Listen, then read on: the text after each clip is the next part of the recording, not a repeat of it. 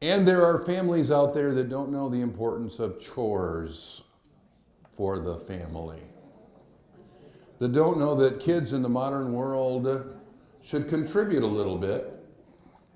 Whenever I think about chores and the research on chores and the lack of consistent chores for the family that's happening in so many families around here these days, y'all know other people's family, not yours, right? Whenever I think of this wonderful woman down in Texas. I mentioned my friend, the 87-year-old first grade teacher. She's the one who taught me this. We were working away. She raised her bony old 87-year-old hand in the air. And she said, Bob, back in the old days, we never had any problem getting our kids to do chores. I said, why? She said it was simple.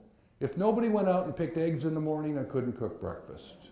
If no one went out and split the firewood and brought it inside, I couldn't keep the cook stove warm. We were a team. We were a family. We needed each other. We helped each other. Everybody knew we're part of a team. Are there kids today that don't feel part of a team? I want your kids, by the time they're 10, 11, 12 years old, to cook one family meal per week. I want your kids, by the time they're 2 and 3 years old, to be helping you sort socks and set the table. Is it possible that a 3-year-old will set the table badly? Is that still okay?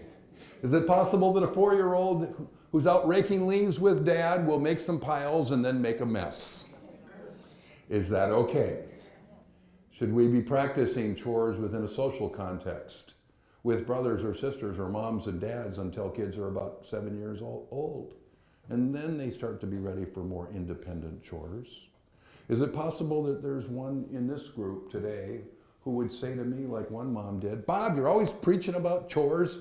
You say chores are so important. I try to get my kids to do chores. I send them down to the basement. They just play. They make a big old mess. They won't do chores. I go down there. They're just playing and playing. A big old mess down there. Chores don't work for my kids. I said, how old are they? She said, they're 3 and they're 4. I'm sending them downstairs to clean the basement. Well, there's got to be a little common sense here some days. And then I went out to a beautiful school out in Oakland County a while back, teaching a group of parents of high school age kids. There were 400 or more people in the audience in this beautiful auditorium. Oh, it was a gorgeous school. And at some point in the audience, I felt like asking one of those questions. I thought I could get an honest answer. We'd had a little fun. I thought I had some rapport. I could ask them one of those tough questions. And it was, okay, how many of your high school kids, on average, knowing that every once in a while there's a busy day with sports and extracurriculars and such, but who on average do 15 to 20 minutes worth of chores for the family? This is not slave labor, is it? 15 or 20 minutes of helping out the family?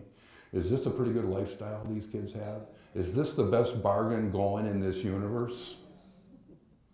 How many of you have kids that do 15 to 20 minutes worth of chores on average for the family? I could count the hands in that audience. You're a bunch of educators, you know this stuff. In that group of affluent parents, more than 400 people, only 1, 2, 3, 4 hands went up in the air. It's a plague in this country. We're teaching kids to be whiny, entitled, ungrateful, narcissistic, self-serving, self-satisfied little beings who don't understand the privilege of doing for others, who don't feel the connection that comes with doing for others. We're sacrificing their character for our own ease, and sometimes with some cockamamie excuse. Oh, they're only children once. Nobody else does chores. It's too hard. It takes too much effort on my part to get them to do them. It's just easier to do them myself. Turn to your friend and ask this question. Does it take backbone and strength of character as a parent to get kids to do chores in the modern age? Ready, set, go. 1 minute. I'm hoping there's a skeptic out there in the group who's going to go home tonight and you're going to go to a search engine and you're going to Google chores and school success or chores and life success. And you're going to see the plethora, oh, I love using words like that, don't you? The plethora of research there is that shows that kids who do chores for the family are happier. They're nicer to be around. They do better in school. They play more nicely with other children. They are more respectful of adult authorities. Kids who do chores for the family are less likely to get into trouble with sex and drugs in middle school and high school, more likely to complete high school, more likely to go on for advanced training after high school, more likely to have stable adult relationships, more likely to be successful on the job. How can you not help your kids learn to do chores for the family, not just for themselves?